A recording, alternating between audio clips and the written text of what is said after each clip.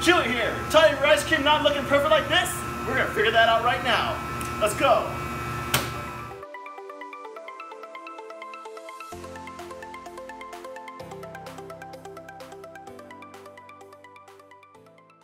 If you guys are tired of the soft ice cream business like I am, well, we're gonna fix that today.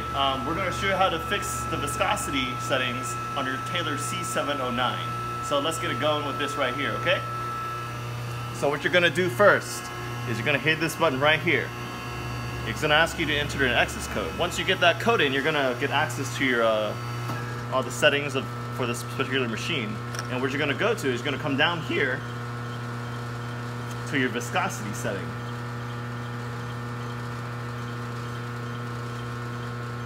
Voila, right here. And you're gonna hit select.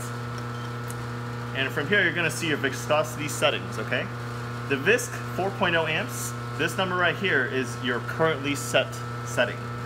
And your current setting is if your machine is running, like if I pull the handle, it'll cycle it. It'll show you what it's running at currently, okay? So if your viscosity is 4.0, in this example, is not hard enough, what you're gonna do is use the up and down arrows right here to adjust. So you're gonna press up to increase it, which makes your mix harder, or you press down to where you want it to be to make it softer and let it cycle. After you set your viscosity, you wanna make sure to let your whole system cycle 2 or 3 times before you determine if it's too soft or it needs more further adjustment, okay? Once you're done, you're gonna hit select and exit the menu.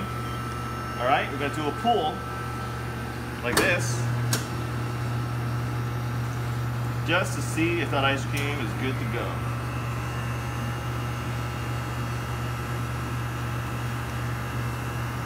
Look at that peak.